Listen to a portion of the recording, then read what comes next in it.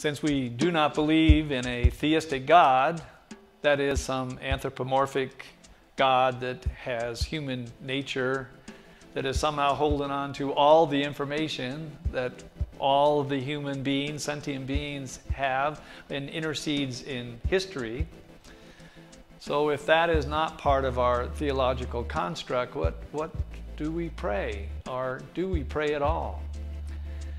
Quite frankly, I'm a big believer in prayer and different kinds of prayer. I won't say all progressive Christians feel the same way, but certainly I do. Most of the people that I've dealt with do.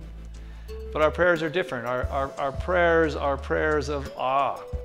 That is, prayer of gratitude for life, for wonderment, for amazing things.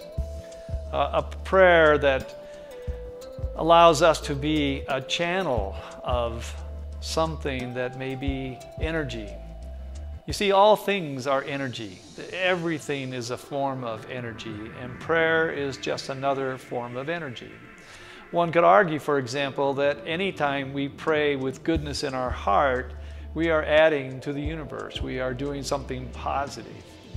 But I want to share with you that over the years, when I have been asked to come in to see someone in the hospital that may be very, very ill or even dying, and I've been asked by the family to pray, I usually let them know I'm not going to pray for God to fix this person, but I do try to become a conduit of what I consider this positive energy that flows throughout the universe.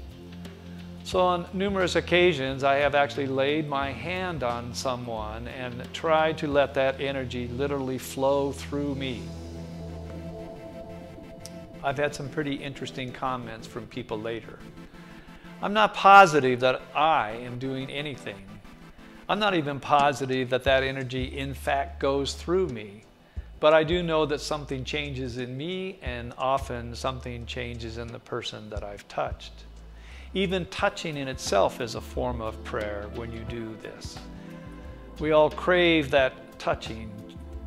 Little babies who are not touched, we know something happens to them. They shrivel up. They are not healthy. Meditation is a form of prayer for some people. I think it's an important one. For example, I start my day every day with 15 to 20 minutes of meditation. An opportunity to allow my mind to settle and for me to open my mind to that is larger than anything that I can possibly understand. So yes, prayer has a place in the progressive movement. Prayer has a place in my life. Prayer has a place in many people who call themselves progressive Christian.